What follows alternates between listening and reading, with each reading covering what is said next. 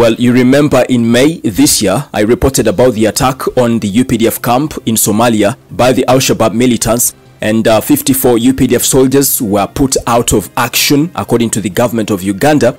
But the alshabab militants reported 137 UPDF soldiers were killed. Yes, 137 UPDF soldiers were killed according to the alshabab militants. Others were injured seriously and others captured. Well, after the attack, President Museveni took to his social media platforms and said that some UPDF commanders panicked, which led to the death of many soldiers and destroying of UPDF equipment. I just want us to have a look at part of President Museveni's statement on his social media platforms. He said some of the soldiers there did not perform as expected and panicked, which disorganized them, and the Al-Shabaab took advantage of that to overrun the base and destroy some of the equipment. That was part of President Museveni's statement on his social media platforms after the attack on the UPDF camp in Somalia. Now, the latest update coming in from the UPDF camp has indicated that 2 UPDF commanders have been dismissed from the force for encouraging their juniors to run away from the Al-Shabaab militants during that attack. Yes, 2 UPDF commanders have been dismissed from UPDF for encouraging their juniors to run away from the Al-Shabaab militants. They have been identified as Major John Stephen Oluka, 58 years, and Major Zadok Abor, 49 years. Yes, that is the latest update coming in from the UPDF camp. These 2 UPDF commanders have been dismissed from the UPDF for encouraging their juniors to run away from the Al-Shabaab militants during the attack on the UPDF camp in May this year, right there in Somalia. But the question right here is, what do you think about the dismissal of these 2 UPDF commanders?